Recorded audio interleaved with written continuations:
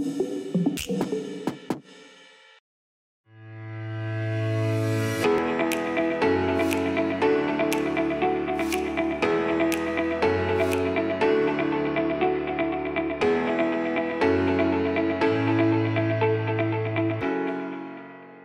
everybody to this third session of these conversations between Instituto de Salud Carlos III and IARC, the International Agency for Research in Cancer. And I just want to very briefly remind everybody that the idea of these conversations was to improve the collaborations between ISCIII and IARC, but also just to let the people know, to publicize a bit the terrific work that is being doing at IARC, and also the research that is being doing at ISCIII, and also initiatives that are financed by ISCIII but not doing in-house. So just with this, I just will leave the floor to Marina Poyan, who is the director of the National Epidemiology Center, and also the director of the CIBER of Epidemiology and Public Health. But she has many charges. I didn't want to mention all of them. She knows very well IARC and she knows very well ISCIII. So I'm really happy that she can join us today as the chairman. So Marina, it's up to you. Thank you very much, Pilar. Good morning, everybody. I think that, well, as Pilar mentioned, this is the third webinar included in the series Conversations of Instituto de Salud Carlos III, International Agency for Research on Cancer. And I think that we have a very trendy topic today because there is a wide interest in diet. People normally are asking for specific foods or nutrients that may us healthier, even happier. So, and we see news in the newspapers and in the media reporting results from different studies of how good this particular nutrient is. So I think that today is a very exciting webinar. And we are pleased to have two very good experts on the matter. We have Professor Miguel Martínez here from ISCIII. He belongs to the CIBER of Obesity and Nutrition. I don't know if Marc knows what CIBER is. CIBER is a big network of excellence in Spain. It includes different areas of research. There are almost 500 groups of research included in CIBER. And one of the areas of CIBER is obesity and nutrition. And Miguel Martínez is a key researcher in this area. And on the side from IARC, we have a Dr. Marc Gunter, where he said me just before that it's pronounced Gunter or something like that.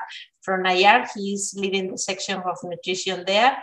So I will formally present both of them, giving some ideas of their curricula. Afterwards, each of them is going to present their lecture of 30 minutes each. When they finish, both of them, we will have time for the audience to make questions, to raise questions or comments or whatever. And the questions can be stated in Spanish, or in English. For Marc's sake, we will translate as best as possible those who are listening in Spanish. So beginning with Miguel Martínez-González, he doesn't need presentation in Spain, but he's a medical epidemiologist. He's a professor of public health at the University of Navarra. I mentioned he's member of CIBER OBN, and he's also adjunct professor of nutrition at Harvard T.H. School of Public Health in the Department of Nutrition. He has spent more than 30 years researching the determinants of chronic diseases with a strong focus in nutrition. He is the PI of large trials and cohorts, such as the SUN study, that is very well known here, and very successful diet person studies, such as Preventive and Preventive Plus, showing the benefits of the Mediterranean diet. With Frank Hu in Harvard, thanks to NIH funds, he is assessing metabolomics in the context of the Preventive trial. Everybody here knows and recognizes what Miguel Ángel has achieved. He is an inspiration for many of us as a researcher As a teacher, he founded the Department of Preventive Medicine and Public Health at the University of Navarra and has taught there a whole generation of epidemiologists. And also he's well-known people among the general public because he has made an effort to translate the knowledge of his research to our society. Our second speaker is Dr. Marc Gunter. He holds a PhD in molecular epidemiology from the University of Cambridge and a degree in biochemistry from the University of Oxford. He completed his postdoctoral training at the United States NCI and has held faculty positions at Albert Einstein College of Medicine in New York and Imperial College in London. His research focuses on the role of nutrition, diabetes, and obesity in cancer with an emphasis on metabolic dysfunction and the insulin IGF-mTOR pathway. He is a coordinator of the European Prospective Investigation into Cancer, EPIC study. Everybody knows EPIC here. Spain participated. But for those who hasn't heard about EPIC, it's a multinational cohort of over 500 to 20,000 Europeans. And he also is a committee member of the NCI cohort consortium, which includes over 50 prospective cohort studies worldwide. He serves on numerous committees and panels for international organizations such as the World Cancer Research Fund. So I finish here the formal presentation, and Miguel Ángel, you have the floor to present your lecture. Hello, good morning, everybody. Thank you very much, Marina, for your kind introduction. It is a great pleasure for me and an honor to do this presentation. So the title of the presentation is the importance of diet and cancer and other chronic disease, but I will focus mainly on Predimed and Predimed Plus. So this is the outline that I'm going to follow. I will focus on the CVD, cardiovascular disease results in Predimed and Predimed Plus. We have only interim results because this is an ongoing trial. And I will deal with published studies on cancer in Predimed. There are not very many on Predimed and other cohorts, and some review and highlights at the end. So starting with Predimed, the important thing here is that most of the studies relating diet with health outcomes have followed observational designs for hard clinical events or randomized design only for intermediate markers, but seldom do we have a randomized trial with hard clinical events, especially when you deal with an overall dietary pattern. So this is the scheme, the framework for designing research on nutrition. And if you want to be here in a field trial for primary prevention with an overall dietary pattern, you have a big challenge because you need to tell participants that they are not going to eat what they like, but what the investigators say then to eat in breakfast, lunch, dinner. So is somebody so crazy as to do that? We were so crazy to do that. And this is the strength of the Predimed trial. So in the Predimed trial, perhaps you already have seen this slide. We included men and women from 55 to 80 years old who were at high risk of cardiovascular disease, either because they were type 2 diabetics or they have 3 or more cardiovascular risk factors, as you see in the slide. And we allocated then at random to 3 dietary interventions. In the 2 first intervention, they receive instruction on Mediterranean diet. In the first, with provision of extra virgin olive oil, 15 liters every 3 months. In the second group, with the free provision of tree nuts for consuming 30 grams per day. And in the third group, that was the control group, we allocated them to a low-fat diet according to the guidelines of the American Heart Association as at 2002. That was the time when we designed the trial. So, but the most important thing beyond olive oil and nuts was the overall dietary pattern. We recommended this dietary pattern to use exclusively olive oil for every culinary use, to consume 4 tablespoons a day at least of olive oil, at least 3 pieces of fruit, 2 servings of vegetables, 1 of them as a salad, 1 glass of wine every day, 3 servings per week of tree nuts, 3 per week at least of fish and seafood, also 3 servings per week or more of legumes, to consume sofrito at least twice per week, to prefer poultry instead of red and processed meats. And we discourage the consumption of sodas, biscuits, commercial bakery, red and processed meats, butter, margarine, or cream. So this is what we call the 14-item Mediterranean diet adherence screener, or MIDAS. This MIDAS has been endorsed by the American Heart Association, and it is now widely used all over the world because it is a very fast way of assessing diet in patients. For example, you have in the slide a screen capture of a hospital in Chicago where they routinely assess the diet of their participants. And with this tool, in 3-4 minutes, you have an assessment of how is the adherence to the Mediterranean diet of a particular patient. So this is in Spanish. These are the 7 first questions of the 14-item score. And we have promoted in the general public with these books, the explanation of these 14 points. These are the other 7 points. So it is very, very easy, very fast. So at the beginning of the Predimed, this was the distribution from 0 to 14 points in the 3 groups. And when we look only at the 2 intervention groups, in 1 year time, we were able to shift the distribution to the right with a substantial change in the overall dietary pattern. This is the important thing of Predimed.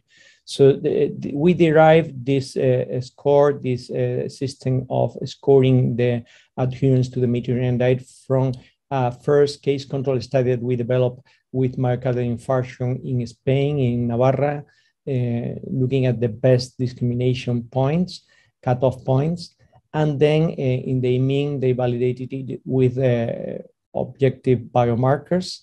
And then we validated it in the UK, in Brazil, in Croatia, in Portugal, in Germany, in 7 European countries, and very importantly in the United States with metabolomics and machine learning, and also with a replication in the nurses' health study and the health professional follow-up study.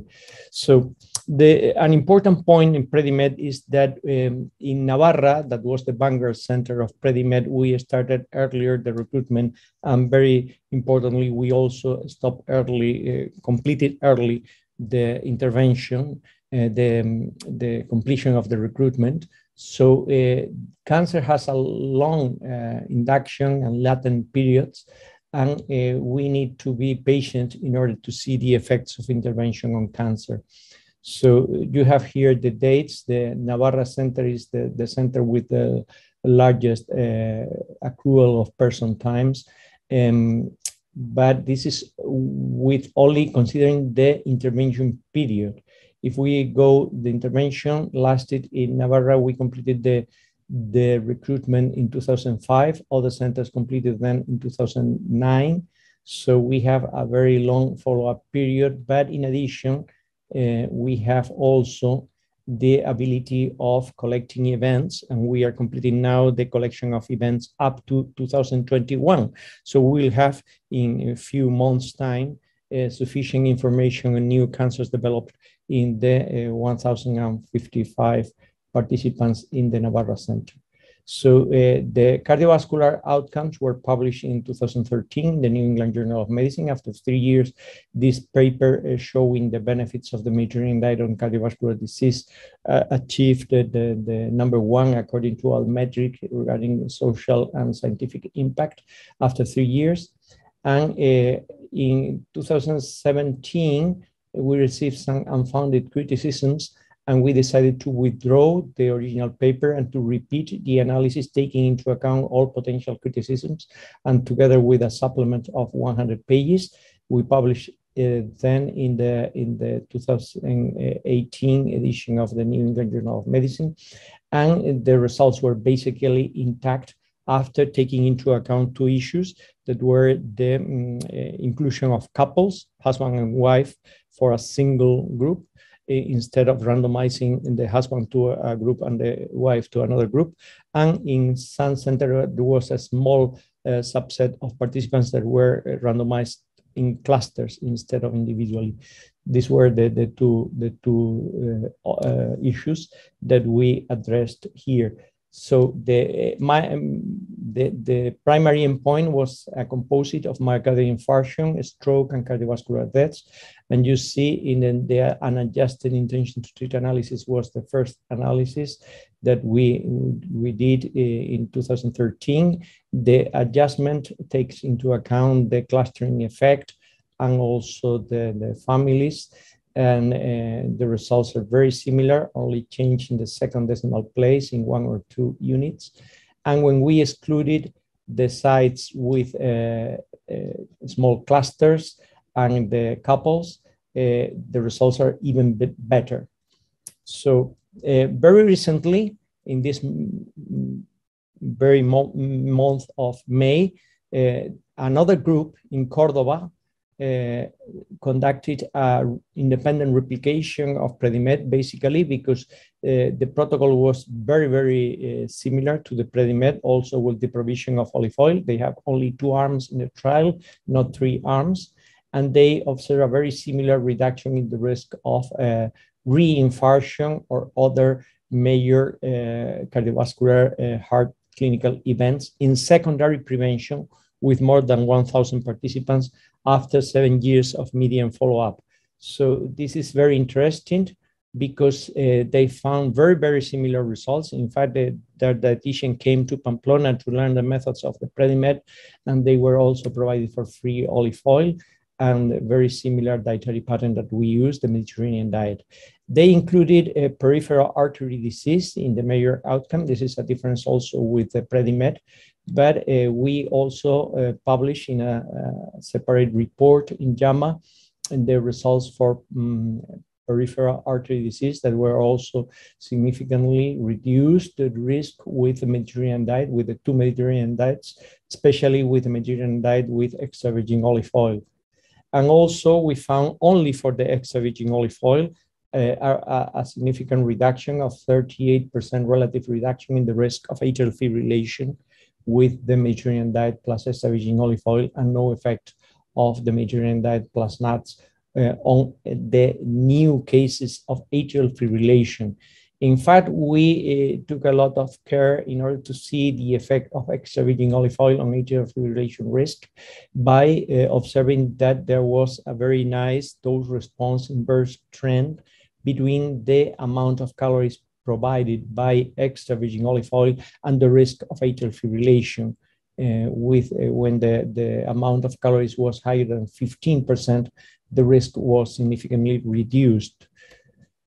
So in addition, this was also replicated in this effect of the olive oil on cardiovascular risk in the nurse health study and the health professional follow-up study with the collaboration of Walter Willett and Frank Hu.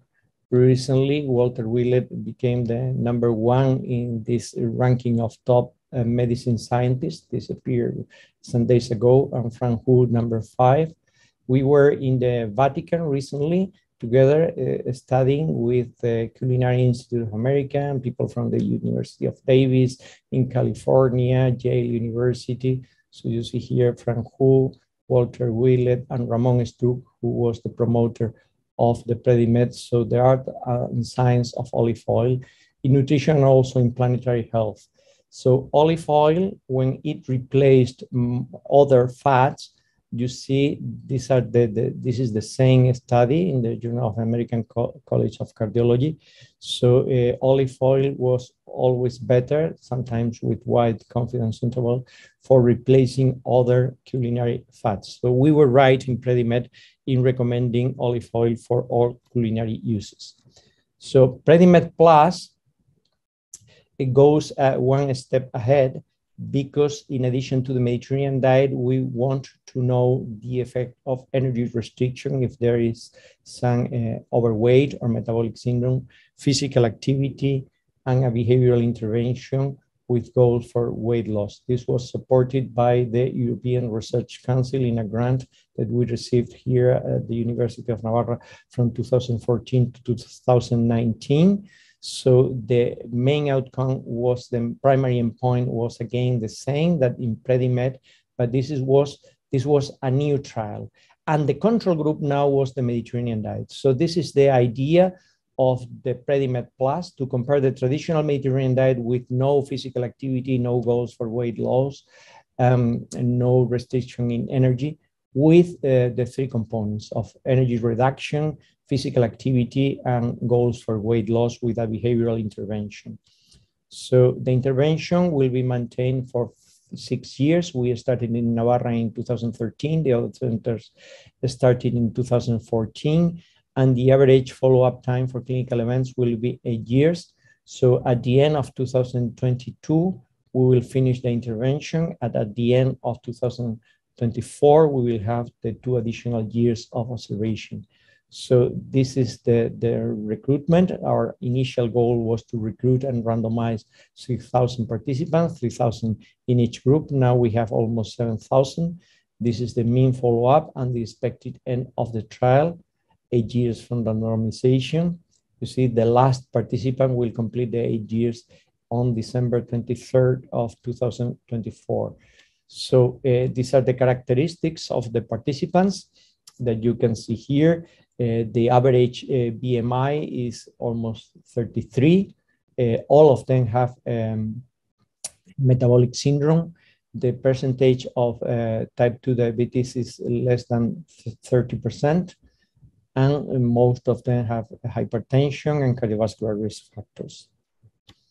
So among the secondary endpoints, we have several cancers: gastric, lung, colorectal, breast, and prostate cancer. On a yearly basis, we are reviewing all the medical records of these participants to collect the data. So we will have the information on this effect on these locations of cancer in the future. So we are using this, instead of the 14-item screener that we used in Predimed 1, we are using this 17-item screener. We have added these more stringent goals for reduction in rest, processed meats, butter, margarine, cream, sugary beverages. We added the item of not adding sugar to beverage, to reduce also white bread, to increase whole grains, and to reduce refined grains, rice, and pasta. So we published an interim report in JAMA 3 years ago. In this interim report, after 1 year, we saw that the intervention was effective in changing the overall dietary pattern, as you can see here, in the comparison of the 17 item of the Mediterranean diet, energy reduced Mediterranean diet, in the intervention versus control group. They were almost perfectly balanced at the beginning, and the score was double. The change in the score was double in the intervention than in the control group. So if you look at the distribution, it was very impressive how the distribution of the 17 items was shifted to the right with the intervention and not in the control group. You see here how it was very impressive, the change that the dietitians with monthly interviews and group sessions achieved. So this was also reflected in anthropometric parameters and also in cardiovascular risk factors. These are not confidence intervals. This is the whole distribution. There were no changes, however, no significant changes in LDL. All the other parameters were not only statistically significant in the comparison of changes between the intervention and control, but also clinically significant. So, and the good news is that the weight loss was maintained in the long term, because the advantage of the Mediterranean diet, it is that it is highly palatable. So, and also in physical activity, after 1 year, we saw a difference in the intervention versus control. And we are also checking this with objective measurements with accelerometers in an important subset of participants.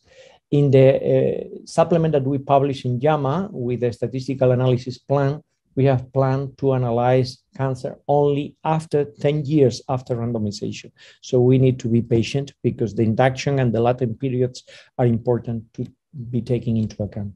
So published studies on cancer. In Preventive, this was the most important paper. It appeared online in 2014, and it was published in 2015 in printed version.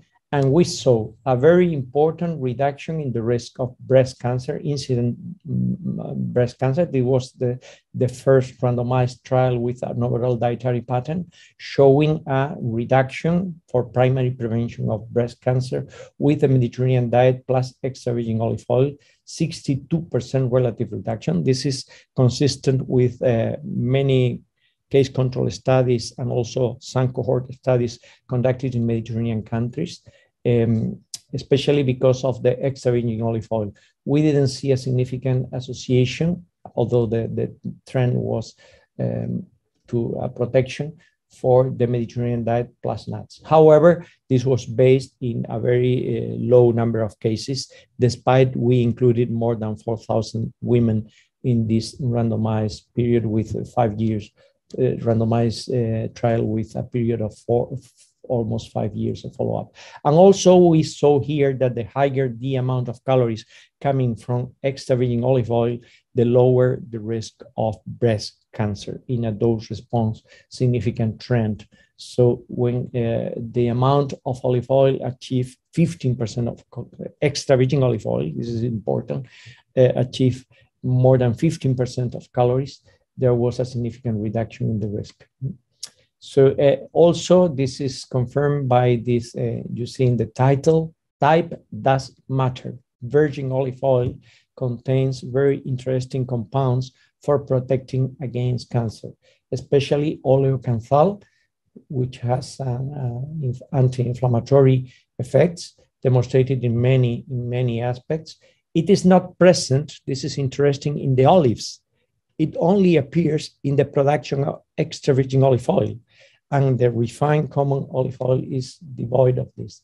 And oleacin, this is also a derivative of hydroxide tyrosol, and it is a most powerful antioxidant. Another phenolic compounds present in extra virgin olive oil. Also in Preventive, we saw with what we call pro-vegetarian dietary pattern. This was an original idea of the Preventive that was for omnivores, people who eat meat and all animal products. They are not vegan. A gentle approach to a diet with more vegetables and less animal foods. And we saw with this score that the higher the adherence to this pro-vegetarian diet, the lower the risk of total mortality. This was the scoring criteria using quintiles in a positive sense and in a reverse sense, positive for vegetable food groups and an inverse trend, reversing the quintiles for animal food groups. So we have from 5 to 60 points. And for cancer deaths, we also saw this inverse trend, but it was not statistically significant. The main reason for mortality, however, in the Preventive was not cardiovascular disease, but cancer mortality. Also, with the dietary inflammatory index, we saw a reduction in mortality, both in the SAN cohort and Preventive, with the anti-inflammatory diet. So we see here a higher mortality with the pro-inflammatory diet that was statistically significant and very similar in the two Spanish cohort analyzed in the same way. So, and other studies on cancer, we saw in the nurses' health study and health professional follow-up study for categories of olive oil intake, a reduction in cancer mortality that was very important in these two cohorts, especially in the female cohort of the nurses' health study with olive oil, and this is consistent with the result in the Predimed. In the Predimed for total mortality, the p-value for the olive oil group was 0.10, 0.11. So it was not statistically significant, but it exhibited in the point estimate the lowest mortality. And also for cancer mortality, we did a replacement study. So isocaloric replacement for every 10 grams of olive oil replacing margarine or substituting for butter or other fats. The point estimates were always in the protective direction. And also Andrea Romanos, who was a former doctoral candidate in our department. Now she's at the Harvard School of Public Health. She's a postdoc there. And she published together with Frank Hu and Estefania Toledo this replication of the pro-vegetarian diet for breast cancer. So combining the two nurses' health studies, the nurses' health study 1 and 2, and she's Andrea Romanos, and she found a protection by this pro-vegetarian diet, and also when they split it in healthful and unhealthful plant-based diet, because for example, sodas are plant-based, but they are not healthy, and some commercial bakeries. So only for the healthful plant-based dietary index, there was a protection very similar to the total plant-based diet. And very interestingly, this protection was especially apparent for estrogen receptor negative breast cancer, with almost 2,000 cases of breast cancer who were negative for the estrogen receptors. And review and highlights. So this is important. There are plenty of studies showing that red and processed meats have an adverse effect on the risk of cancer. Here, for red meats in this meta-analysis, very recent, less than 1 year ago, only of prospective cohort studies, they found these significant associations with a higher risk, comparing the highest versus the lowest category with a random effects meta-analysis. And also for processed meats, for some cancers, they found a harmful association, as you see in this slide. And also the reverse is found for fruit and vegetable intake. This is the combination of the two Harvard cohorts conducted by one of our postdocs, Dong Wang. 5 minutes, Miguel Ángel, sorry for it. Okay, I am finishing already. So for cancer mortality, you see that the all advice of 5 a day, in the upper part you see for fruits and vegetables, and in the lower part of the slide, this is the meta-analysis combining not only these two large American cohorts, but also 24 other prospective cohort studies with this accrual of deaths and person years, almost 2 million person years.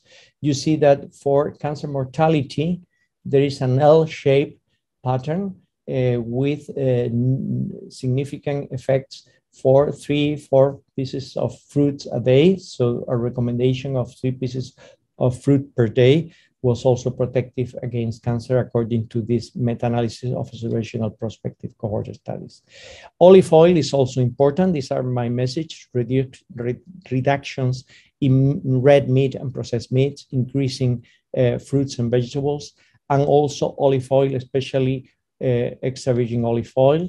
This is a graphic summary of our paper together with Jose Luschinger, Francesco Viscioli, Frank Hu, and Manuel Franco and Walter Willett.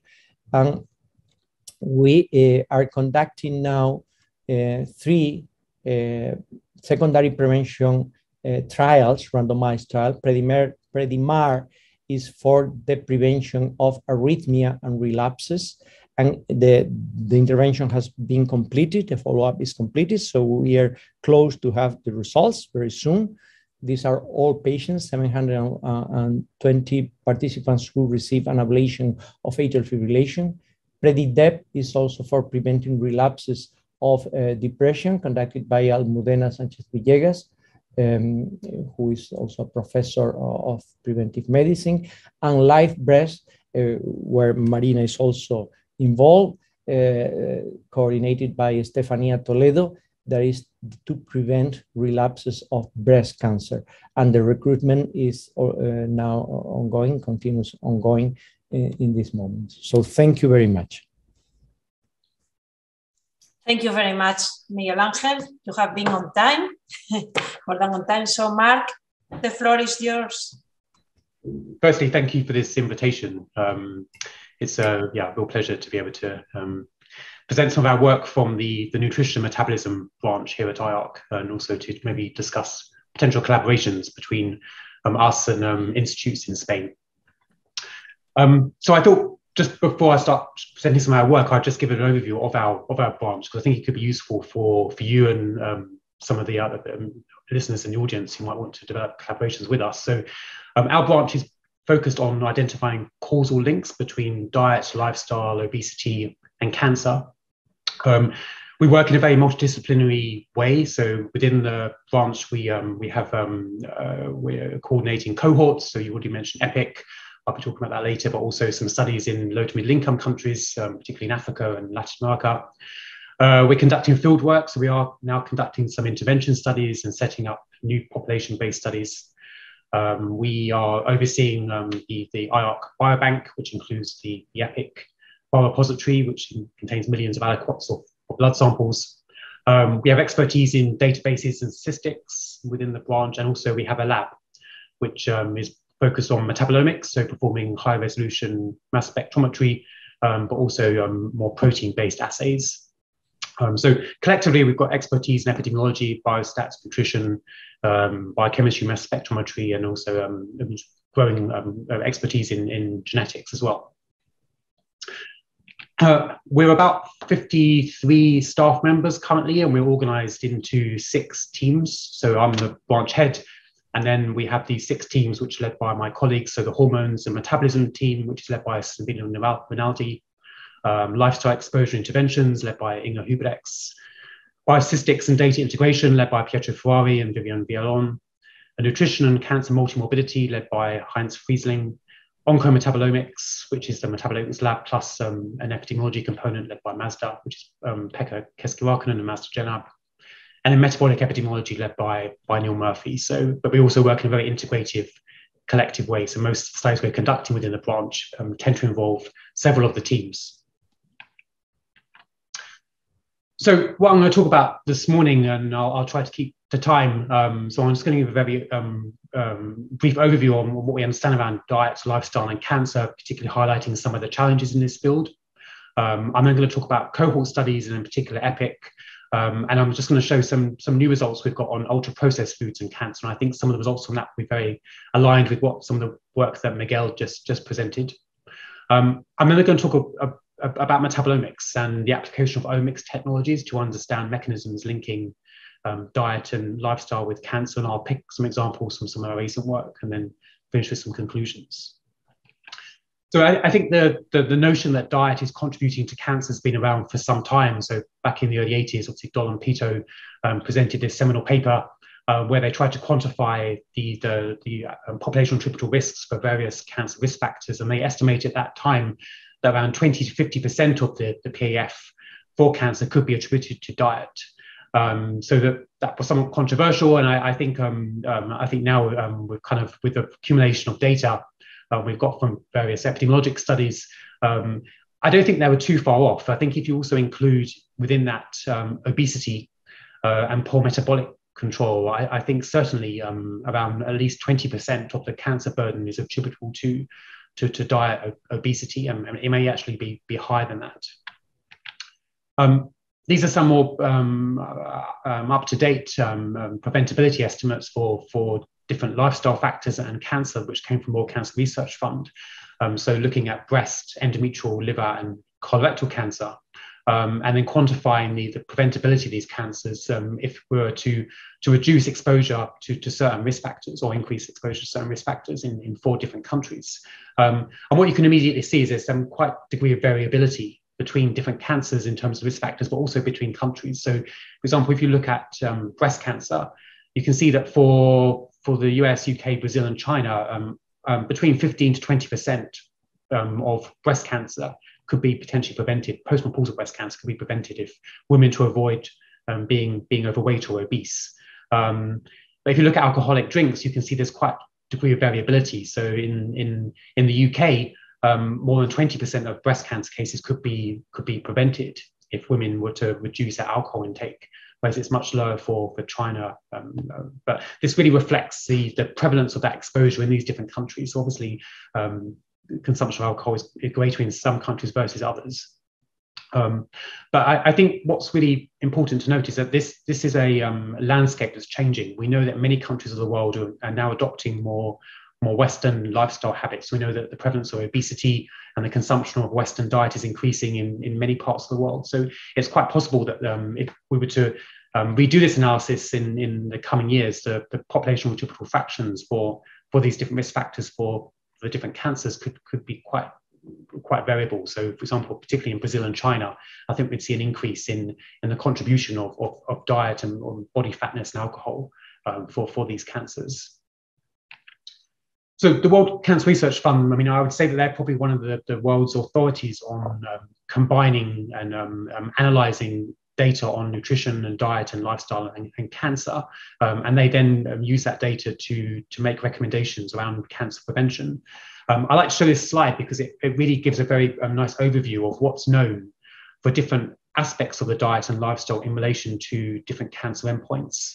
So what you can see here is that if you look at a dark green, is convincingly decreases risk of that particular cancer, whereas dark red convincingly increases risk, and then the others are kind of more intermediate. So what you can immediately see is if you look at certain risk factors like body fatness, you can see it's an established convincing risk factor for a number of different cancers. So esophageal adenocarcinoma, stomach cancer, gallbladder, liver, colorectal.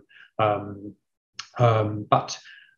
then if you look, for example, at physical activity, you can see there's convincing evidence that it protects against colorectal cancer, and then possible protects against postmenopausal breast cancer and endometrial cancer. But I think what's also quite striking about this is that there's a lot we don't know. There's a lot of gaps. And that's really primarily driven by lack of data from high quality studies. The majority of the evidence that goes into these recommendations comes from prospective cohort studies. And most of this is coming from a very small number of countries from around the world. And I think this really highlights that we actually need more research using prospective cohort studies, but also using clinical trials, such as the one that Miguel just presented, not only in Western countries, but I think increasingly more in other parts of the world to try to really understand the link between these different dietary factors and cancer. I think there's some important issues for studying nutrition and cancer. So, I mean, we know that nutrition likely plays an important role in cancer development because it's so fundamental for maintaining healthy physiology. And I think experimental studies have shown quite convincingly that if you change exposure to particular nutrients or aspects of the diet, it has effects on cancer hallmarks. And there are animal studies showing that, for example, particular diets are likely to promote certain cancers. But I think for studying this in humans, we're faced with a really complex set of challenges. So firstly, nutrition itself is inherently complex. So you don't tend to eat particular nutrients or dietary factors in isolation. You're eating a combination of different foods. These then interact with the human metabolome, with the microbiome. And so what you end up being exposed to at the biological level can be quite different depending on different individuals, different diets. So that's already one quite complex factor we have to face. When measuring nutrition in certainly in epidemiologic studies, we're faced with exposure assessment error. So we often rely on self-reported questionnaires. We know that people don't always tell us the truth, and they don't always remember well what they've been eating. So that's always going to be a factor. I mean, there are ways to circumvent that, but I think it's something we have to face. Confounding, I think, is a major issue for studies of diet cancer. We know that there are other cancer risk factors which are correlated with diet, obesity, physical activity, socioeconomic status, inability to really account for these in our research, I think, is a major issue. I mean, the clinical trials that Miguel presented, they circumvent the confounding issue to a large degree, but I think when we're thinking about large prospective studies, it's a major problem. Fourthly, mechanisms and causality. So I think this is a major challenge in diet and cancer. We see associations between certain aspects of the diet and cancer, but we don't always understand why, what's happening at the biological level. And I think this is actually a kind of a hindrance to providing more robust evidence and recommendations around diet and cancers, that we don't really understand what's happening in terms of causality. So I think this is something us as epidemiologists need to kind of grapple with more, and maybe work more with experimental research groups to try to validate our findings.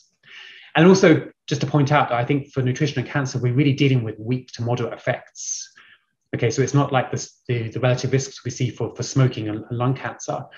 We tend to be dealing with relative risks in the order of 1.1, even up to 2, maybe. It would be a very high relative risk for some of the links between nutrition and lifestyle and cancer. But because the large prevalence of say certain diets and obesity, the population contributor burden is actually quite substantial, even though the relative risks themselves might be quite modest. But the problem with these effects is that the impact of confounding and measurement error has a greater impact on whether we can actually detect significant effects of diet. And a question I think we're particularly interested in is, can we use biomarkers and omics technologies to help with some of this? Can we use some of these technologies to help better quantify the diet, quantify the biological response to particular diets, and also help us understand mechanisms and causality? So I'm going to present some of our work around that today. As I said, we're particularly focused on population-based cohorts. I mean, I think these are very valuable, recruiting thousands of individuals with, for example, pre-diagnostic blood samples and detailed epidemiologic data. And these can be then followed over decades, over which time certain people develop cancers and other disease endpoints. And then in that respect, we can then look back in time and say, what was it about their diet or their characteristics which might be associated with them developing that particular cancer? We know that it doesn't necessarily infer causality, because these are still observational studies, but I think they can be useful to identify potential risk factors, which can then be followed up, for example, experimentally or using clinical trials. So there are various large prospective cohorts now around the world. I mean, here at IARC, we're a coordinator of the European Prospective Investigation into Cancer, EPIC, of which there are 5 centres in Spain contributing to this. But there are other cohorts we're also working with, for example, UK Biobank. We're now working with, for example, cohorts in Spain like the CIDIAP database, which is actually a really useful resource. We're also working quite extensively within the NCI cohort consortium, so large consortia bringing cohorts together to increase sample size. And I think having pre-diagnostic bloods really opens opportunities for applying cutting-edge omics technologies within the context of these prospective cohorts. So, for example, we can measure diet and lifestyle among the participants, and then within the blood we can look at the metabolome, proteome, and increasingly other aspects of kind of metabolism, the microbiome, and then identify potential biomarkers for these dietary exposures and intermediates, which can then help us understand mechanism. So just to quickly introduce EPIC, because I'm not sure if everyone's aware. This is a cohort of more than 500,000 participants recruited in the early to mid 90s across 23 centres in 10 European countries. So this is ranging from Scandinavian countries, UK, Germany, Denmark, Netherlands, France, and then the Mediterranean countries, so Spain, Italy, and Greece. And the rationale for that was really to try to capture variation in diet across Europe, back in the 1990s. I think that the landscape's changed a bit now. I think in some ways the diets across Europe have become a bit more homogenous. I read an article recently saying that the Mediterranean diet is actually more prevalent in Scandinavian countries now than it is in Spain or in Greece, which is an interesting phenomenon. But I think certainly when EPIC was set up, that was part of the rationale, was to capture this variation in diet, and extensive data was collected on diet, lifestyle, and importantly, blood samples were collected from around 350,000 EPIC participants, which then offers the opportunities now to perform biomarker-based studies. As of around 2018, this was the number of incident cancer cases in EPIC. So more than 62,000 members of the cohort had developed a cancer after the baseline recruitment. There are around 58,000 deaths. So this opens up substantial opportunities for studying risk factors for these different cancers, and also for mortality. Just to point out that also in EPIC, there are other diseases of particular interest. So, for example, diabetes, the EPIC Interact case cohort study, EPIC Heart, EPIC CVD, and then studies on weight gain, Parkinson's disease, neurodegenerative disorders, and also IBD and Crohn's disease. We're actually embarking upon a new round of follow-up for the EPIC cohort in the next year. So given the aging structure of the cohort, it's quite likely the number of incident cancers will increase quite substantially. We've estimated it's probably going to be reaching more around 100,000, maybe possibly more incident cancers once we complete this new round of follow-up across the cohort. And then just to point out, these are some of the breakdowns of the different cancer cases. So breast cancer by far is the most common cancer in EPIC. Around 2/3 of EPIC are actually women. So there's a disproportionate number of breast cancers, but you can see even for cancers like colorectal and prostate cancer, there's more than 7,000 incident cases.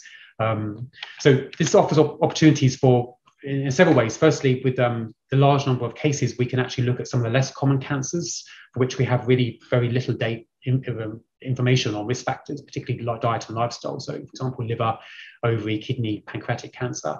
But then even for the more common cancers, we can actually perform quite more detailed, for example, subsite analyses, and maybe integrate kind of molecular information from the tumors, which we know is increasingly important for understanding etiology and also for prognosis. So, I mean, EPIC has produced quite a wide battery of publications over the last 15 years, linking different aspects of the diet to cancer. I think the phase we're in now is really trying to make better use of the cohort and the data, and thinking differently about the diet, and are there novel dietary exposures that we can focus on within EPIC to try to help us understand the link between nutrition and cancer. So just one example I want to show here is around ultra-processed foods. So I think, as I said, there's been this kind of westernization of diet, which is characterized by a high intake of ultra-processed foods. And I think there's a growing interest in whether these particular parts of the diet could be playing a role in different chronic diseases, including cancer. And I think there's some substantial biological rationale behind that. So firstly, we know that ultra-processed foods are very obesogenic, and generally offer lower nutritional values. So people who are consuming higher levels of these sorts of diets tend to be more overweight.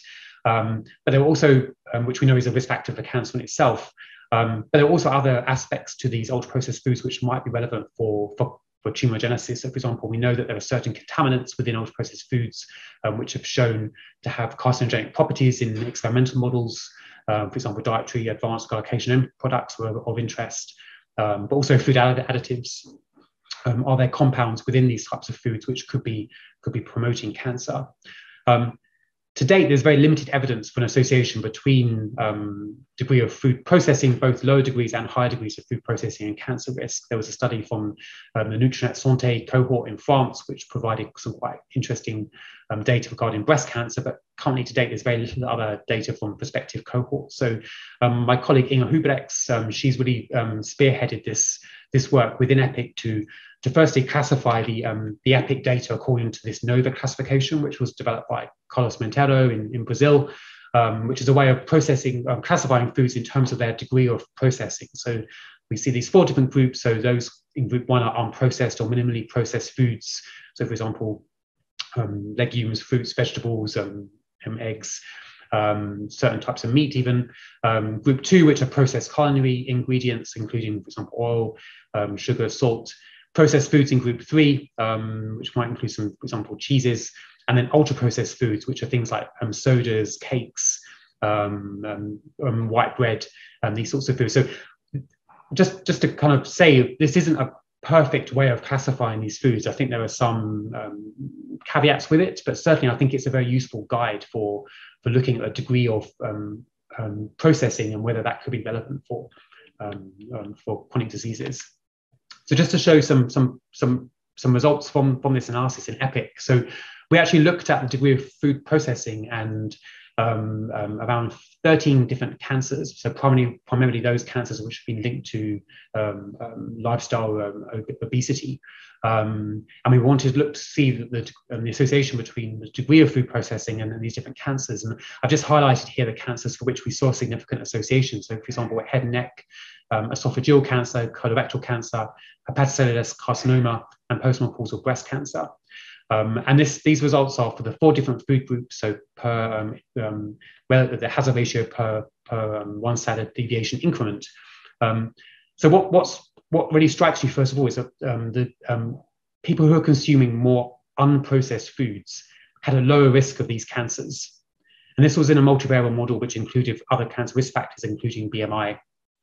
So you can see, for example, for head and neck cancer, there was this 0.76 reduction, the hazard ratio of 0.76 association between those consuming high levels of unprocessed foods and risk of head and neck cancer. Whereas if you look at NOVA group 4, so these are the ultra processed foods, they had a significant increased risk of head and neck cancer, and that was maintained even when you control for example, smoking and alcohol. What was also interesting is though the positive associations would tend to be in NOVA group 3. So those people who are consuming more processed foods, not necessarily ultra processed foods, they tend to have a higher risk of these different cancers. Whereas those in NOVA group 2, so these are kind of culinary, oils and salts, there was no increased risk. In fact, there was trends towards a kind of inverse direction. So kind of the takeaway message from this is that diets which are more richer in unprocessed foods are potentially more protective against some of these cancers, whereas the diets which are more rich in processed foods tend to have a higher risk of developing these cancers. So I think some of these results are actually quite consistent with what Miguel was showing. For example, consumption of Mediterranean-based diets which are richer in fruits and vegetables and unprocessed foods and oils and olive oil tend to potentially be protective against certain cancers. And this is just another way of showing the results in quartiles. So you can see there's this quite nice dose-response relationship, for example, for NOVA group 1, particularly for head and neck cancer, colorectal cancer. You can see there's this very nice inverse association between greater consumption of unprocessed foods and cancer, whereas we see the opposite for the more processed foods. Just to quickly move on to metabolism, so I'm sure many of you remember this from university or medical school. So we are very much interested in metabolism and the interaction between diet and the microbiome, for example, and how these interact in altering the metabolome, and then and its impact on cancer. And I think the application of metabolomics could be actually really very useful for understanding not only exposures, but also the degree to which these exposures impact then on cancer risk. So for example, when you consume certain foods, you're exposed to things in the environment. We then have this kind of metabolic processing and this internal exposome, which we can then measure using high resolution mass spectrometry, for example, and then relate that to cancer risk. And there is a growing number of studies from different cohorts around the world which are doing this quite successfully. So I'm going to show some examples of that from EPIC. And I think this kind of profiling could be useful in different ways. So firstly, it could potentially identify novel risk factors, refine a high risk phenotype. So for example, we're doing some work with obesity, which I'm going to show in a second, where we can identify particular metabolic phenotypes within obesity, which might be more relevant for cancer risk rather than just relying on anthropometry. We also can be useful for identifying novel biomarkers of exposures, for example, dietary factors and metabolism, identifying sets of predictive biomarkers, and also then then think about mechanism and identify molecular targets and pathways for interventions.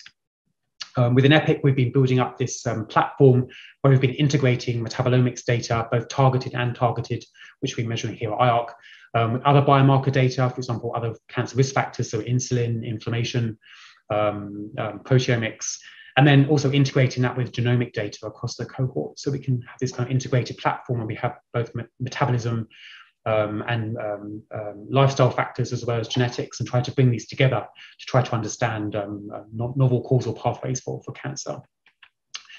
Just to show an example of, I think, kind of the interesting results that metabolomics can generate. So this is results from EPIC for breast and endometrial cancer. And I purposely put these side by side because these are two female cancers which have common risk factors. So, for example, obesity, exposure to unopposed estrogens, various reproductive factors. But the metabolites associated with these cancers are actually quite different. So this is work led by my colleagues Mathilde Is and Sabina Rinaldi, where they looked at the breast cancer metabolome, so identifying metabolites associated with breast cancer. And what you can see is the odds ratios per standard deviation for the metabolite versus a p-value. We see a cluster of metabolites which were inversely associated with breast cancer in EPIC.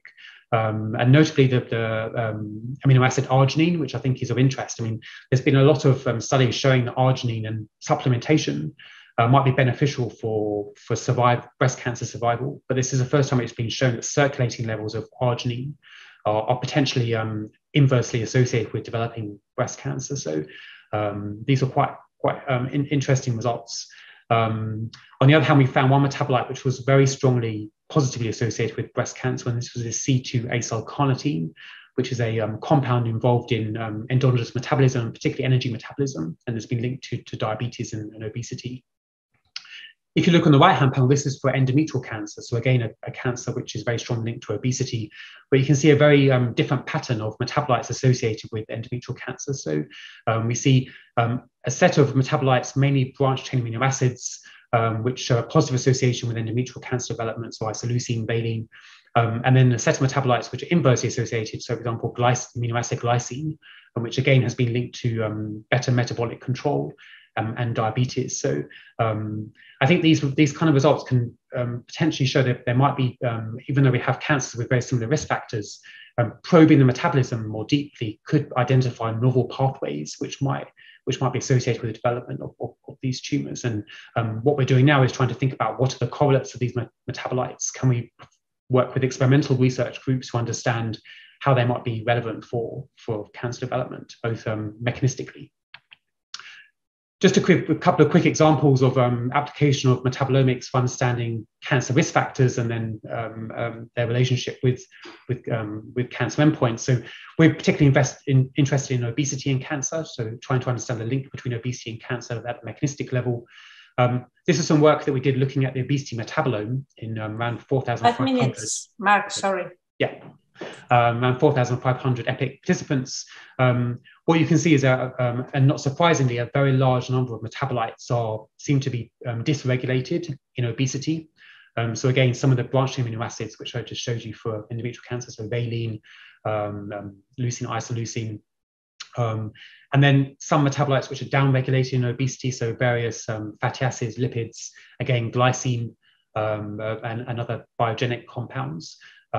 So this is, I think to date, it's the largest study which has looked at the kind of obesity metabolome and trying to characterize, are there particular metabolic perturbations which could be of interest.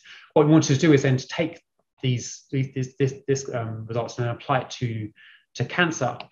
So what we did was we identified an obesity metabolite signature. So can we identify a set of metabolites which are associated with obesity, and then relate that to two obesity-related cancers, so colorectal cancer and endometrial cancer. So this is work led by one of our postdocs, Natalie Kleeman. And what it showed was that if you create this obesity metabolite signature, it was predictive of both colorectal and endometrial cancer. And interestingly, for endometrial cancer, even after you control for the kind of anthropometric obesity, we still see a significant association between the metabolic signature and endometrial cancer development, suggesting that the metabolomics is really helping us pick up risk factors or potentially causal pathways which could be associated with endometrial cancer beyond just relying on anthropometry. So we're kind of working on this further to try to better understand the role of these different metabolites in the obesity cancer link, for example, using mediation analysis. But I think it shows very nicely that this kind of work can actually tell us more than just relying on questionnaire-based or anthropometric measurements. We've been using metabolomics to identify novel biomarkers for diet. So this is work led by colleagues, Augustin Scarbella within my branch, and other colleagues over the years. So been identifying, for example, polyphenols and other aspects of the diet which were associated with which could potentially be good dietary biomarkers. Just to give a few examples of where we've been applying this to try to get better understanding of links between nutrition and cancer. So I wanted to highlight the work we've been doing on meat and colorectal cancer. So obviously, meat, red and processed meat, is a risk factor for cancer. Is I think fairly well established, particularly for colorectal cancer. It's being ranked as a carcinogen by the IARC monographs now, and I think there's quite a lot of consistent evidence from many different studies, prospective cohort studies from around the world, linking processed and red meat to colorectal cancer. But we know this is quite controversial. A couple of years ago, a set of review papers came out which were basically reducing the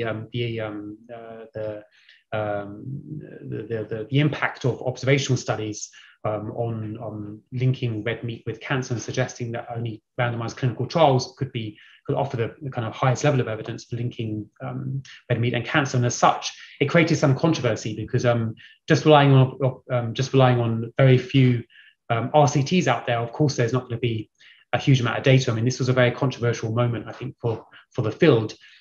Because it basically downgraded, or attempted to downgrade the potential role of red and processed meat in cancer. And this came up in the press a lot and caused a lot of as I say, controversy in the field.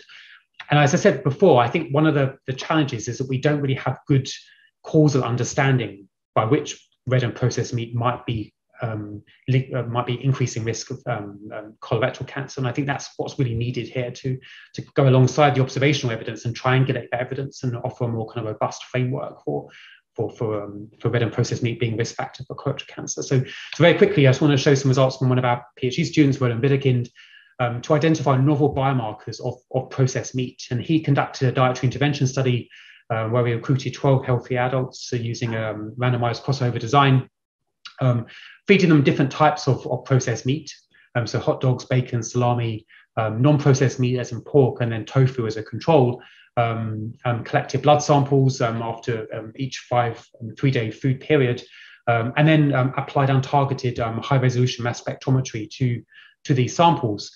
And he found there are certain compounds which distinguished the different types of meat. So, for example, for methylsyringyl sulfate, was much more, levels of this were much more higher among those who were consuming hot dogs, and then piperine, which was again a compound which was much strongly related to consumption of salami. So I think this work showed that these different types of processed meat, they do have their own biochemical characteristics, and then the question is, can that help us understand the link between those and cancer development?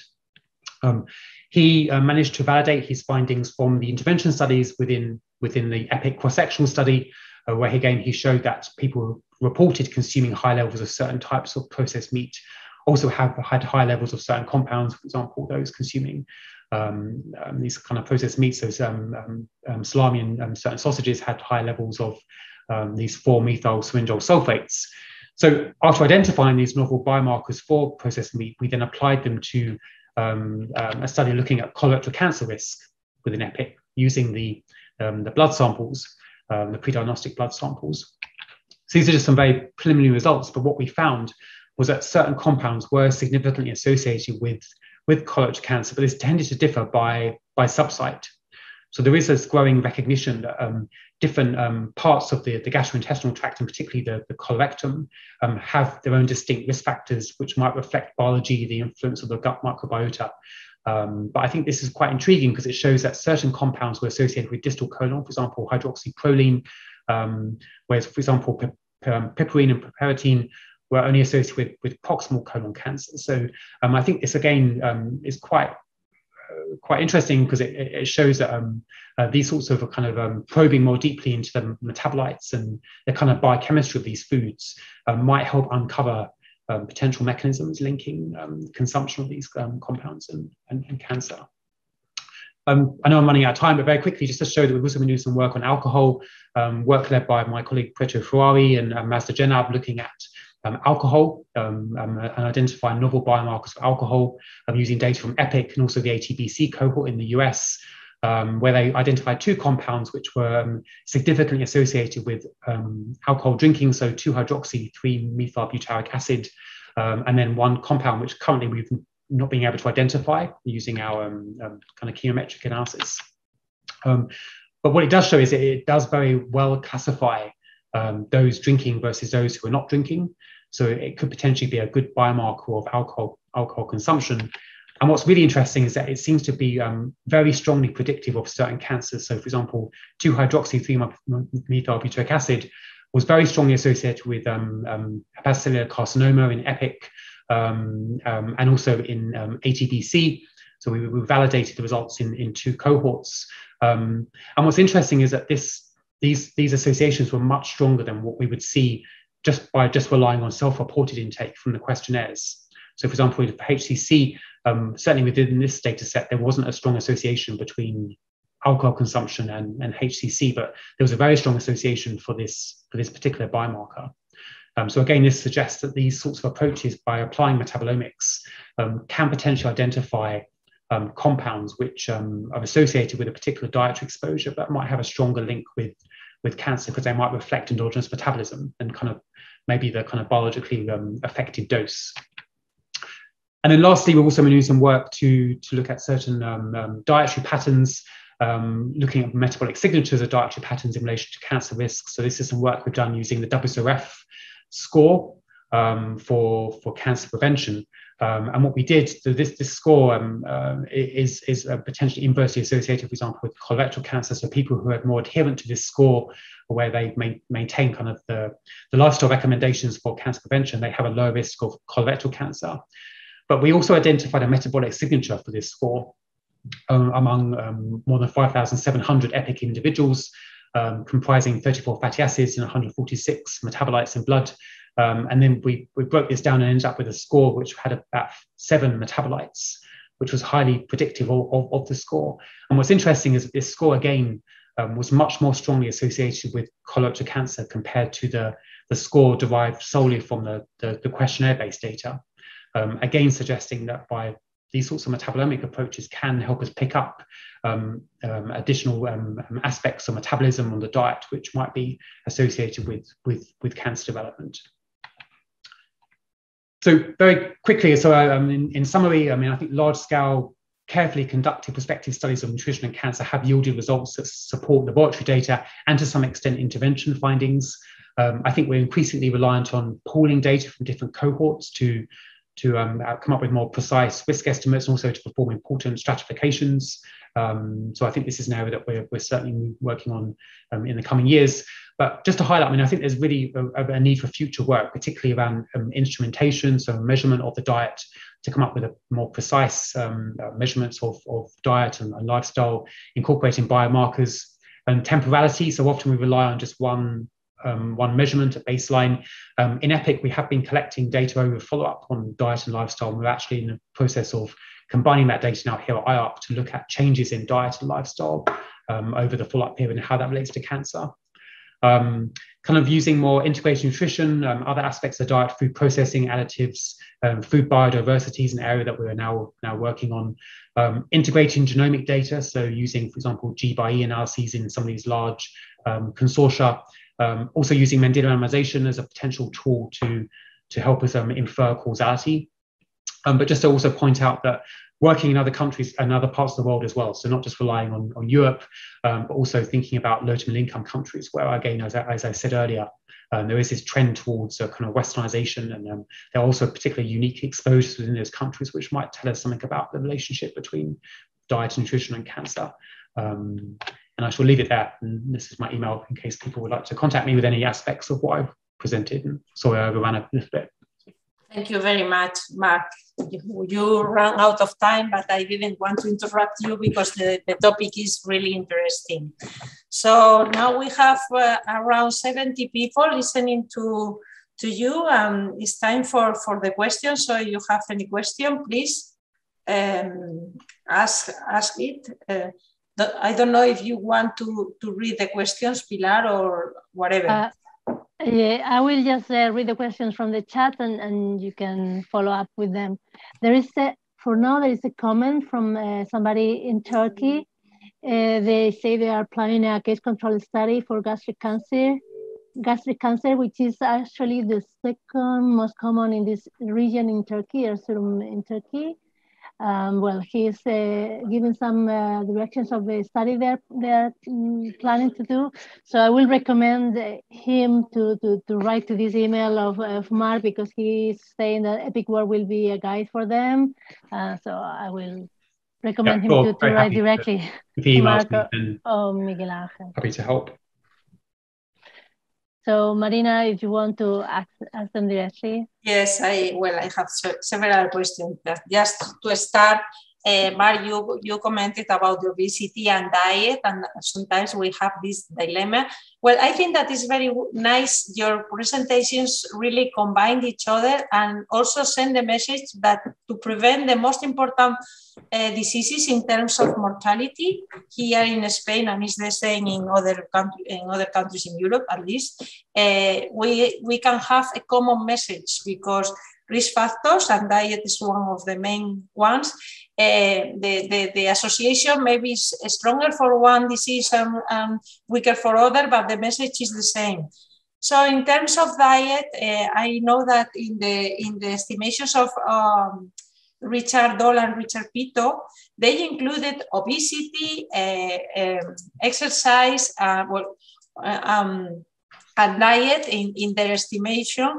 And we usually discuss that the first message that we have to send is, please eat less, but the Mediterranean diet and the studies focus on particular foods. The message is eat well. So I want to know your reflections regarding to this message. What comes first? Ideally we have to combine both, but for example, does obesity has a weaker effect in people who eat better than other people? In terms, for example, with the Mediterranean diet or other. So I don't know, start whatever you want to start. I can go first. I mean, yeah, I mean, it's an interesting question, and it's something we have been thinking about. So because obesity is such a strong risk factor for up to 13 or maybe more cancers now, I think does it then matter what else you eat? So if you avoid becoming obese, is it relevant, the other aspects of your diet? I mean, I would say it probably is. I mean, based on some of our findings, I mean, we've done some analyses now where we usually stratify by obesity, and we tend to see that. I mean, certainly for the ultra processed food work, that was a particular concern of mine, that we might just be picking up the kind of obesity and obesogenic effects of people who are consuming these kind of highly processed versus unprocessed diets. But the results tend to be consistent even if once you stratify by BMI. So among lean people, those who are consuming higher amounts of processed foods had a higher risk of those cancers. For those who are overweight and consuming more unprocessed foods, the associations were a bit weaker actually. I think it would seem that, I mean, certainly obesity is a very important overriding factor for cancer. But I think it does matter what else you're eating. I mean, these things are difficult to study because they're all correlated. Often people who are consuming kind of healthier diets, they tend to be leaner. And it's people who have unhealthier diets, which are in kind of processed foods, they tend to be more overweight. So sometimes in observational studies, it can be difficult to disentangle that. I mean, within EPIC, we're fortunate that it's a very large cohort and we can perform stratifications, but even with such a large cohort, we start running into sample size issues once you start breaking it down by obesity, and particularly for some of the cancers which are not necessarily very common. So I think tackling those sorts of questions will require kind of pooled effort. I know that the Harvard pooling project, they're very much interested in doing these sorts of analyses where you kind of stratify by obesity, but also, for example, socioeconomic status, to try to, kind of remove that confounding effect. But I don't know what Miguel thinks, but. Yeah. I agree that with what you have said, Marc, and also with the messages by Marina, that we need to repeat it less, it well. There is a concept in the Spanish population, and I think that the same is the case in Italy and Greece, that because we are close to the Mediterranean Sea, we follow the Mediterranean diet. This is not true. When you do in a representative sample, as Fernando Rodriguez Artalejo and his team in the Universidad Autónoma de Madrid, they did a representative sample and they applied the 14-item score of the Mediterranean diet that we developed in PREDIMED. The average of the Spanish population was 6.3 out of 14. So it is a failure in Spain. So I agree with what you have said, that perhaps people in Sweden nowadays follow better the Mediterranean diet than people who are in Mediterranean countries. So when we say Mediterranean diet, we are referring to the diet followed in the 60s and the 50s of the last century, especially in Crete and Southern European countries, not nowadays. And also, I think that the message should be minimally processed foods or not processed foods at all. This is a very important part of the message. And regarding the interaction between obesity, especially abdominal obesity, and a high quality dietary pattern, I was the advisor for a doctoral thesis of Sonia Eguaras. She published 3 papers on this issue. And we did find in the SAN cohort an interaction. The interaction was between higher adherence to the Mediterranean diet and attenuation of the adverse effects of obesity on diabetes and cardiovascular disease and total mortality. So there is seemingly a sort of interaction that a high quality dietary pattern may attenuate the adverse effects, especially on abdominal obesity, of high quantity of calories. And this is an important issue for PREDIMED Plus. This was when we designed the PREDIMED Plus study, we were thinking whether there is a synergism between high quality dietary pattern with a reduction of ultra processed foods and reduction also in calories together with physical activity.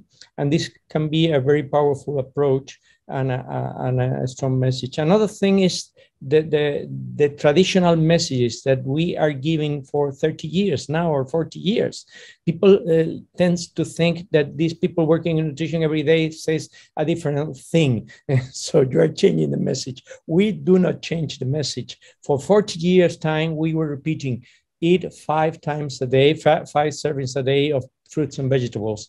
And this is very powerful. We have once and again the same evidence and reduce the amount of red and processed meats and ultra processed foods. There's some movement by the food industry, by some sectors of the food industry to try to confuse the people and to say, well, this classification, this Navarra classification is not the best possible classification and they do not provide any better alternative. And these studies are not sensible or they are not accurate and you could not trust this. But we found in the SAN cohort, in the cohort of Enrica in Madrid, in the Nutrinet Santé and in the National Health and Nutrition Examination Survey at the same time, almost at the same time, the same results regarding total mortality, an increase in total mortality and cancer mortality associated with a higher consumption of ultra-processed foods. So the evidence regardless of the potential for misclassification that you always find in every epidemiological study, it is strong now to say that the same message. I very much agree with your message, Marc. Yeah, I mean, it's interesting what you say about Spain and the Mediterranean diet. So before this morning, I took a look at the EPIC data because we now have changes in lifestyle and diet across the EPIC countries. Actually, the Spanish have become less healthy since the 1990s. It's quite striking. And the Scandinavian countries have become healthier. So maybe they've adopted a more Mediterranean diet. But I think one thing interesting for Spain as well is that I think Spain now has the highest rate of colorectal cancer in Europe. Or certainly it's in the top 3. There's a cluster of countries in Eastern Europe, Hungary and I think Slovakia have the highest rates of colorectal cancer, but now Spain is 3rd. And I wonder why that is. I mean, I'm interested to see what you think, Miguel. I mean, do you think it has been maybe the abandonment of the traditional diet, and then I mean obesity as well? I mean, I think has increased quite a lot in Spain in the last decades. But it's interesting that we have such high rates now of colorectal cancer. The rates of obesity in younger sectors of the population were growing a lot in the last 2 decades, especially among younger people. On the departure from the Mediterranean diet, we have seen in all of studies, all of our studies, we have seen that the younger the people, the farther they are from the Mediterranean diet. And this is a consequence of the globalization and the Western diet that has been imported, the American diet to Spain. So, and this is a severe problem in Spain. You go to the supermarkets in Spain and you find mainly ultra-processed foods. So they are very convenient, they're highly palatable, they are cheap, so they have a long shelf life. So all these are advantages for the food industry. And I think that the Nutri-Score and all these things are not going to solve the problem. We need to be more radical in public health and to give strong messages regarding the harms of ultra-processed foods that are highly consumed by the younger sectors of the Spanish population. Okay, we have 3 questions from the audience, so I will ask you to make your answers sorted, so to give them the opportunity to ask the questions. So Pilar, if you want to read, Thank you very much. So they congratulate you for the talks. And I think this question is for Marc, but maybe both of you can have an opinion. Do you think that one biological sample is enough to capture habitual diet? Yeah, it's a very good question. And I know Raul. I mean, I think it's been shown, certainly for some aspects of the diet, one biological sample is likely good enough. I mean, there have been some studies, I think, from some of the Harvard cohorts and a study in the UK with blood samples collected, I think, a couple of years apart, which looked at certain metabolites and aspects of the diet in those blood samples, and the correlations were pretty good. I don't know. I mean, I think once you start getting further out, I don't know, 10 years, 20 years, I don't know. I think that could be more challenging. But I think, I mean, ideally in cohorts, we'd have multiple blood samples collected every few years. But I mean, that's not feasible. I think the UK Biobank is actually very useful because it has a second blood sample collected in around 8% of the participants a couple of years after the baseline blood, and that's often been used to correct the kind of misclassification for certain biomarkers. But on the whole, the ICCs that you kind of see tend to be pretty good. I would say a quick answer is probably yes, but probably depends upon the time frame.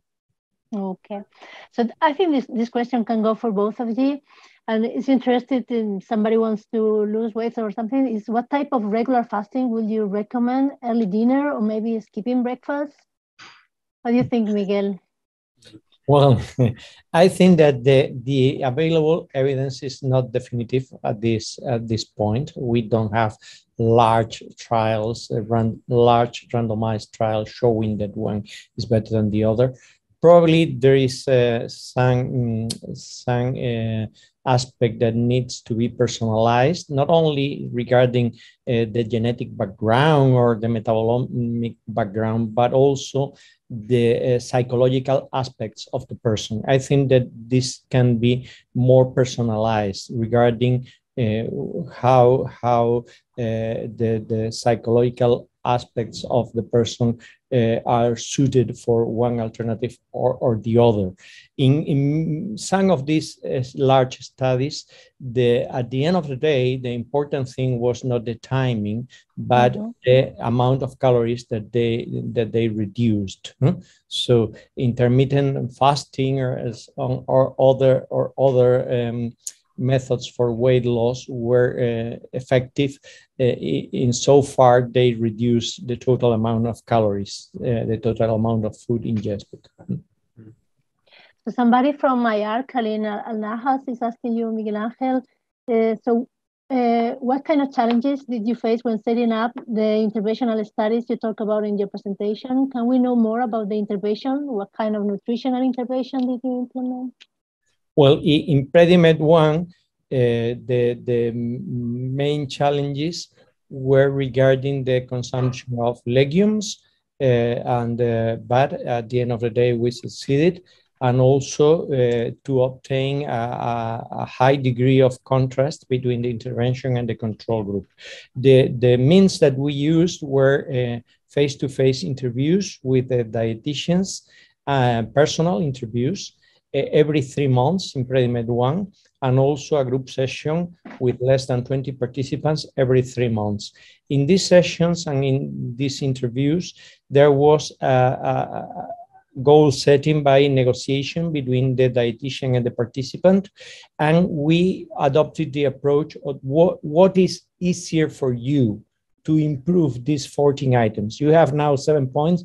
How can you get 8 or 9 points in 3 months' time for changing the way of preparing the foods, or or changing the serving sizes, or changing the frequency of consumption? What is easier for you? So there is a sort of negotiation between the participant and the dietitian. In Predimed Plus, this was the biggest challenge was losing weight and keeping the weight lost for in the long term. So we intensified the contacts with the dietitian. During the first year, they had 3 contacts with the dietitian every month. And for the second year and so on, they have, and further on, they have only 2 contacts per month. 1 contact by phone, another contact either in a group session or in a face-to-face interview. And another big challenge was the pandemic, the lockdown. So this was terrible. But we fortunately survived the pandemic. We have all the contacts with group by Zoom, streaming, online sessions. So we needed to be very creative in order to overcome difficulties imposed by the lockdown. But I think that this has been a common problem for every ongoing trial. Do you agree, Marc? Yeah. No, I mean, I think that makes a lot of sense. I mean, actually, Aline is one of our PhD students. She's actually helping us set up an intervention here at IARC, where we have adherence to the cancer prevention recommendations among people going through the French colorectal cancer screening program. So it's been challenging. We actually were a bit hindered by COVID, and we're severely delayed now because they stopped all screening in France during that period. But maybe, Miguel, we might seek some of your advice on this, because it's been very challenging to get this going. The training and the motivation of the dietitian is the first priority. You need to do a lot of training of the dietitians and a lot of motivation. And when you have motivated and well-trained dietitians, you can get a contrast between the intervention and control. And sometimes in some previous trials, they did a lot in the control group. I will not recommend to do a lot in the just usual care. because otherwise the contrast is very modest, very tiny, and you will not find any impact of the intervention. Yeah. Mm-hmm. Marina, you want to read the next one? Because there are plenty. It's from I Adela think the next one is Adela Castelló from my team. She's saying, well, she's congratulating you and saying that maybe the high incidence in Spain for colorectal cancer may be related with the latest implementation of the screening program. Sorry, Adela, I'm not reading, I am just explaining it.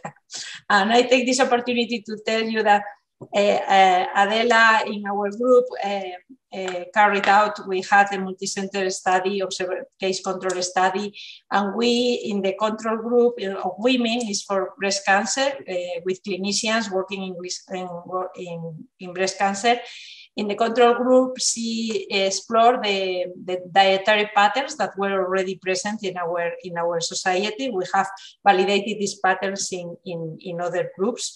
One of them, we call it the Mediterranean pattern, is not as, it doesn't fit as best with the recommendations that Miguel Angel pointed out, but it's what we observed. It was the closest to this kind of pattern. The other one was the Western pattern, that is, well, the Western Spanish pattern.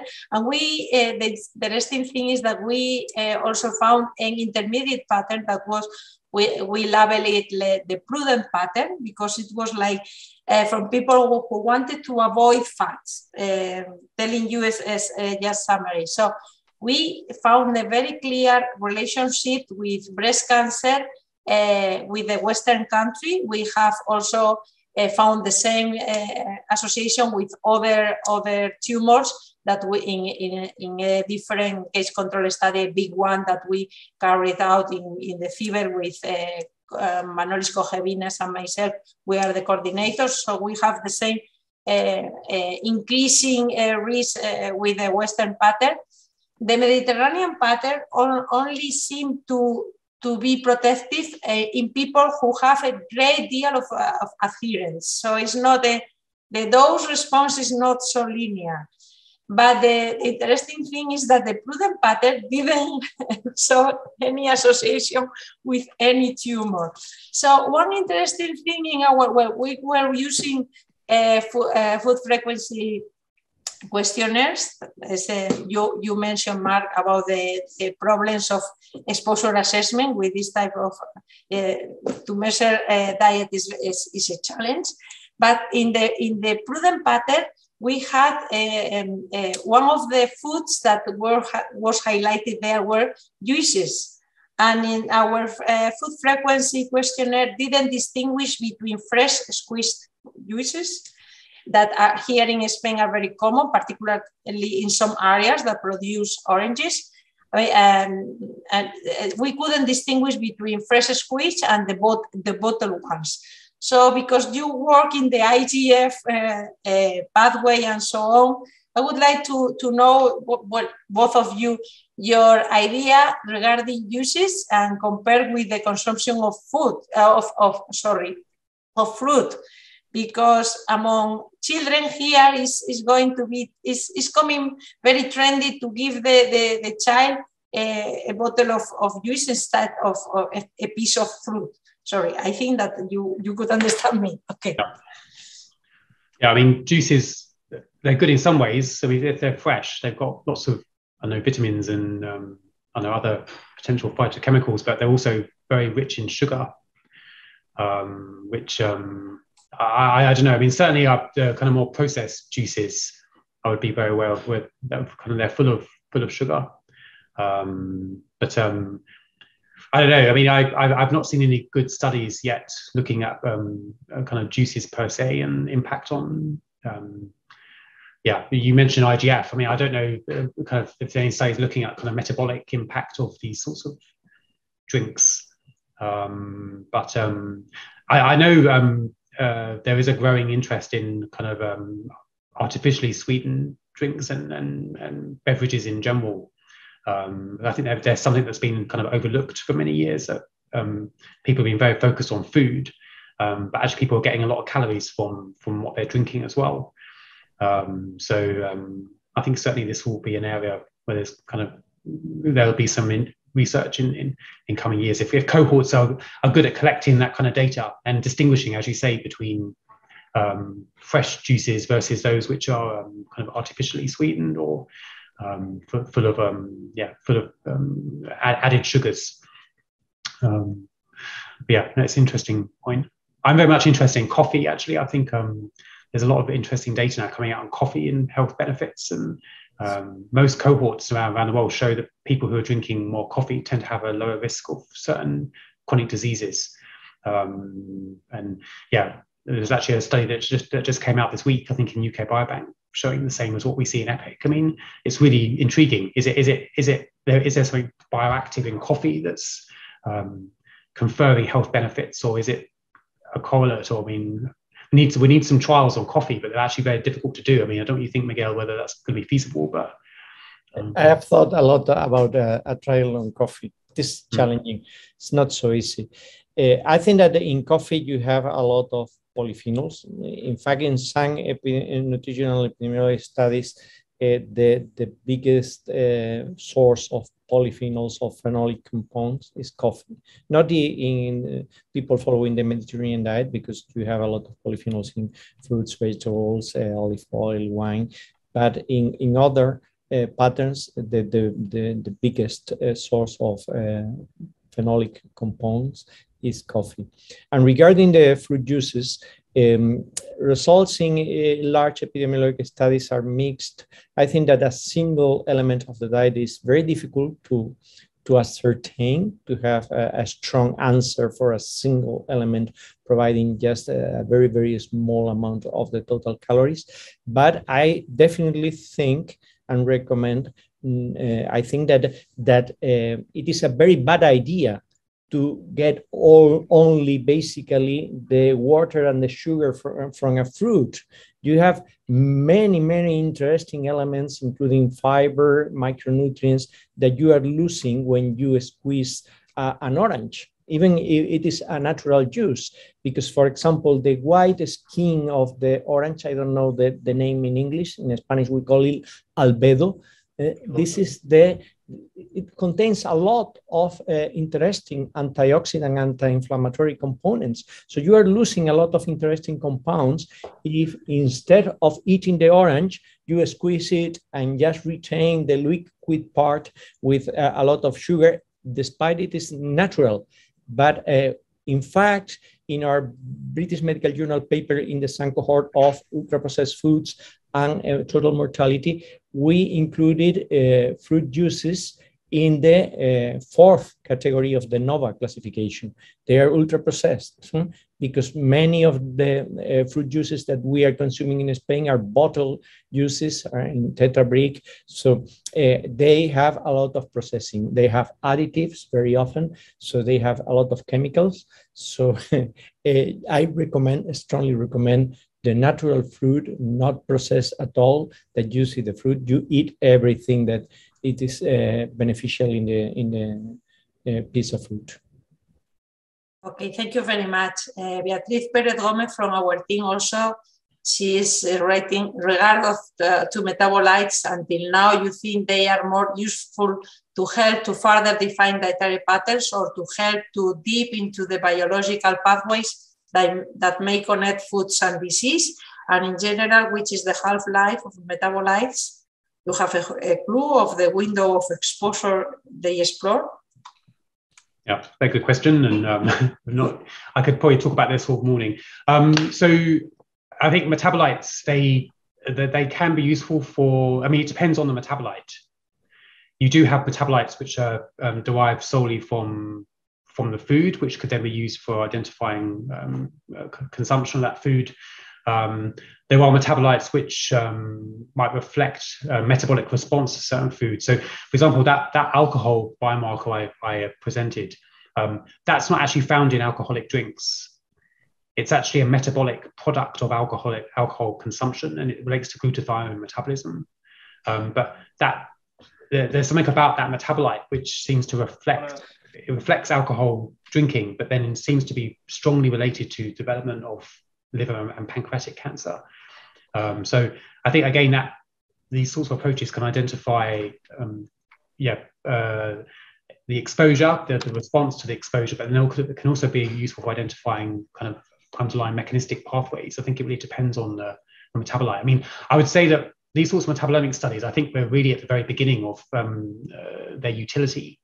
And I think there's a lot of potential for this type of approach, but it requires, they're very technologically heavy, and also you need very good biochemists and people who understand metabolism to work with. Otherwise, you just get this long list of metabolites which are associated with an exposure or a disease, and then it's hard to know what to do with that. So I think it's crucial really to have the right kind of technology in place, work very well with biostatisticians who understand this kind of data, and also the follow-up, thinking about kind of causal pathways, working with biochemists. I think that's where we get the maximal use out of these kinds of data. The second point about half-life, again, this depends on the metabolite, because I mean, there are thousands and thousands of metabolites which you can measure in blood. Some have half-lives of literally a few seconds, some hang around for weeks or maybe months. Again, I think having an understanding of the biochemistry and how these metabolites are formed, and then kind of the balance between their kind of catabolism and anabolism, I think is a really important. So, and there's some good methodological studies now looking at half-lives of metabolites. So I think when interpreting your results, it's important to know the half-life and how long they kind of hang around in blood for. But that's a bigger question, but it's quite complex. Yes, I agree with what Marc has just said.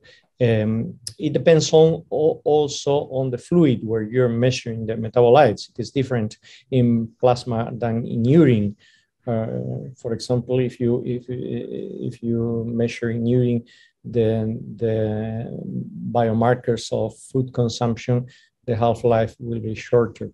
And also, I think that we should not forget the traditional methods of the FFQ. They are complementary. So you need to take into account both sources of information, and you will obtain more accurate response when you have both sources at the same time. For me, it has been surprising to find such a strong correlation between the metabolomic signature of the Mediterranean diet and the responses to the 14-item score. That is a very simple approach to measure adherence to a diet. And we published this in the European Heart Journal together with a group of Harvard. Julie was the first author. And it was surprising, not only the high correlation between the metabolomic signature and the 14-item score, but also the prediction, as Marc has also shown, the prediction for future events, cardiovascular events, with the metabolomic signature, even after adjusting for the self-reported 14 items. So, and also it was replicated in independent cohorts. So I think that metabolomics has a lot of future for nutritional epidemiology, but they need to be complemented with the traditional methods of dietary assessment, the usual dietary assessment tools, especially if you use repeated measurements of diet with food frequency questionnaire repeated every 4 years, every 5 years or so. In this regard, we have another question here in the chat from Bernadette Quimera. She says, thank you so much for the two enlightening presentations. My question is to Dr. Gunter, what would you say are the common challenges you face in establishing metabolic causal pathways within your studies, and in particular key areas that one should pay closer attention to? Yeah, it's another good question that we could probably talk for hours about. It's actually very difficult to establish causal pathways, particularly in these sorts of observational designs. I mean, this is where we need, firstly, to replicate the findings in maybe in at least one other cohort, but then also think about other approaches for ascertaining causality. So, for example, Mendelian randomization can be useful in some respects. So, using genetic correlates of the metabolites, which when you look at them in relation to cancer, should be free of some of the kind of aspects of confounding that we find in observational studies. I mean, we've been trying to do MR on metabolites for cancer, and it's actually very challenging because there's a lot of pleiotropy. So many of the genetic variants which are correlated with a particular metabolite are also correlated with many other metabolites. Because of the nature of metabolism, you have an enzyme which is upstream from a particular metabolite, but that it's also influences other metabolites downstream. And there's also a wide degree of pleiotropy across different enzymes and genes which control metabolism. So I think MR is better for things like proteomics, where you have a particular protein which is linked, where a variant in the gene linked to that protein is measurable. But for metabolites, I think it's quite challenging. So we've had some limited success applying MR to metabolites. I think generating robust associations within multiple cohorts, and then going forward and working with experimental groups to try to understand. I mean, that's the approach that we're taking. I mean, we see some really interesting findings now in histidine in colorectal cancer. I didn't present that today, but in both EPIC and UK Biobank, people who've got high levels of histidine have a lower risk of colorectal cancer. And just by chance conversation I had with a research scientist in the US, I mean, they've got a whole program of work around histidine metabolism and the gut microbiota, and I'm working with them now, where our observational findings very much align with what they're seeing in experimental models. I think that kind of triangulation brings a degree of understanding of causality. So yeah, I would say that getting the best out of the observational data, replication, and then working probably with experimental groups to kind of causally validate associations. I think that's probably the way to go, but it's not easy. It's a lot of work, and we can't always do it. But that's the limitation we face. Miguel Ángel, do you want to add something? No, I agree. The replication and the consistency of findings is also very important. I think that the combination of Mendelian randomization with metabolomics can help a lot, but it is not so easy to identify the pathways, the causal pathways. I think, Miguel, the results you presented on that compound in virgin olive oil are really intriguing. I mean, maybe when I see you next week, we can talk about that a bit more. I mean, it might be interesting to look for that in some of our data, because we have a lot of untargeted metabolomics data now in EPIC related to colorectal cancer, for example. And I don't know whether you think it could be found in... Well, the usual thing that you can find from olive oil are metabolites of hydroxytyrosol, because you cannot find oleocanthal in urine directly, but you can study them metabolites. We published in the American Journal of Clinical Nutrition some years ago the association between a metabolite of hydroxytyrosol, the homovanillyl alcohol that was found in urine, with almost 2,000 participants of PREDIMED, and it showed a strong inverse association in the long term with the incidence of cardiovascular disease endpoints. So this was published by Rafael de la Torre, was the main author in that paper by the PREDIMED group in AJCN. So this is an approach that you can use. And now we received this very good news of an NIH grant. It was funded starting last March to study multi-fluid metabolomics combining urine and plasma, specifically for trying to identify metabolites of the phenolic compounds in olive oil and extra virgin olive oil in relationship with cardiovascular disease. So this is a project that we are starting now together with Frank Hu and Rosa Lamuela. We are the multiple PI, the three of us, and we will work on these urine samples. So we will deal on this next Thursday in Madrid. So there is just one question that we missed. It's from Elena Ursulai, and maybe that could be like a last discussion. It's more for policy making.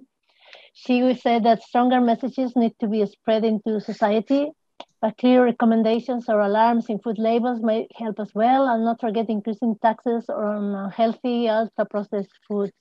I mean, ultra-processed food is eaten by people that don't have much money. So I don't know. What do you think about this? Well, Miguel, you can go first. Okay, so I said before that we need to be more radical in public health. So in these books that I have written, I claim for an arguing for using the taxes that are now applied to soda drinks, and there is some prospect that they are going to be applied to other junk foods to cut the cost of healthy foods such as olive oil, tree nuts, fruits and vegetables. That in this very, very bad situation that we are in the current economy, the highest increases in prices are precisely for olive oil, fruits and vegetables. So this is a harm for the poor sectors of the population. So of course, I need to say this very, very strong message for the authorities, for using structural measures of using the incomes that the government collects with the taxes to unhealthy foods to subsidize healthy foods. Of course, this is a very interesting structural measure in public health. In fact, when we designed the Predimed, we were thinking in this because we were providing for free virgin olive oil and tree nuts. And this was an indirect message. Not only education, you need to use always in public health structural measures. And of course, there is some strong need to put in the correct place olive oil in the front label system for packaged foods, because nowadays it is in the third level, with the strongest evidence that we have using randomized trials and all the epidemiological studies of large cohorts showing disadvantage. And I don't understand why it is in that place, because the rationale sometimes is only the nutritional composition, only looking at nutrients and not looking at the scientific evidence. So for me, this is also a need, of course. Yeah, it's quite depressing when it's much cheaper to buy very nutritionally poor ultra-processed foods versus fruits and vegetables, particularly in a country like Spain, where you grow a lot of fruits and vegetables there. But unfortunately, we face a very powerful industry that's trying to push against these sorts of recommendations. I know the Nutri-Score, that's been quite controversial in Spain, I think, because I think olive oil is not ranked as the highest.